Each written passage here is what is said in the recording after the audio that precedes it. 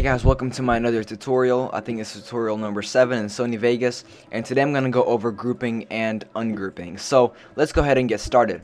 So here I have this idiot jumping off the roof that I used in the previous tutorial, and as you can see, when you import it into your timeline, the Sony Vegas creates 2 tracks, one video and one audio.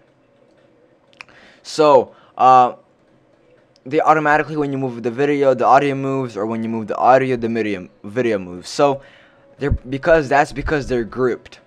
Let's say you want to move the audio some to the left, but you can't do that because they're grouped together.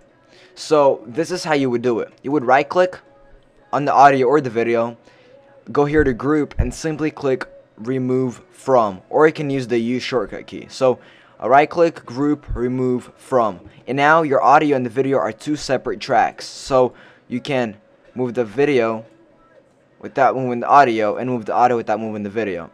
This also helps if you want to replace tracks, but if you want to simply delete the if you have these 2 grouped and you just want to simply delete the audio track, you can right click on this track and click delete track. So right click, delete track, and this is going to get rid of the audio for you. You can do the same thing for the video. If you just want the audio, right click on the video track and click delete track. So this is pretty much how grouping and ungrouping works.